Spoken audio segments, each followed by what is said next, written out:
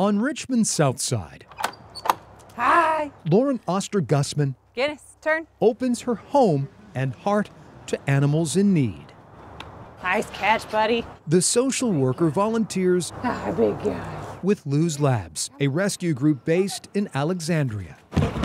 Even if you've had a tough day at work, you come home and these dogs, their tails are wagging, they're happy to see you, they run to greet you. I mean, you couldn't ask for a better greeting from your spouse. Like, it's wonderful.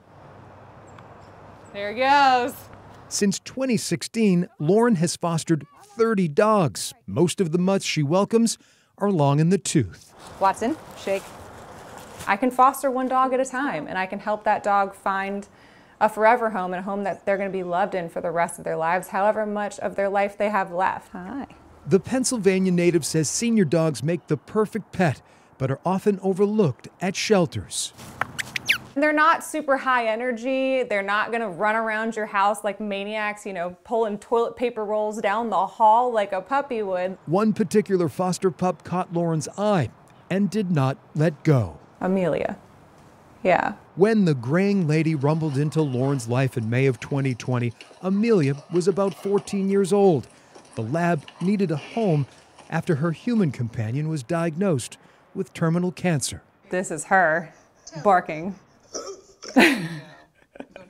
The pair bonded immediately. Lauren's other two dogs, Watson and Guinness, adjusted to the new addition in the house. This is all three dogs enjoying pup cups on her party day. To increase her chances of finding a forever home, Lauren started posting daily messages using the dog's thoughts on social media. She says, "Hello everyone, my name is Amelia." She just had this spirit and this spunk and this sass that just, it seemed like I don't want to write about her. She should write for herself. While Amelia was gaining a loyal following, Lauren's friend suggested writing a children's book. I think it was Ernest Hemingway who said, in order to write about life, first you must live it.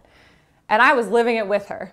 The first part of my life, it wasn't so easy. And to think of those times still makes me a bit queasy. Amelia's journey to find family was published last spring. The book highlights the benefits of adopting a senior dog. And the story is about how she got to my home. They took me home and cleaned me up. I remember thinking then, I'm one lucky pup. Some of the proceeds from the book sales are being donated to shelters. Her legacy is a legacy of the awesomeness of senior animals. And so if people adopt more senior animals because of her, that is my intent. Angel Dog agreed that I had it right. This would be my home for the rest of my life. Lauren's furry friend passed away on May 20th, 2021, ironically, on National Rescue Dog Day. People reached out, and especially kind of in the last couple days and in her passing, to say how much her posts helped them through the dark times of COVID.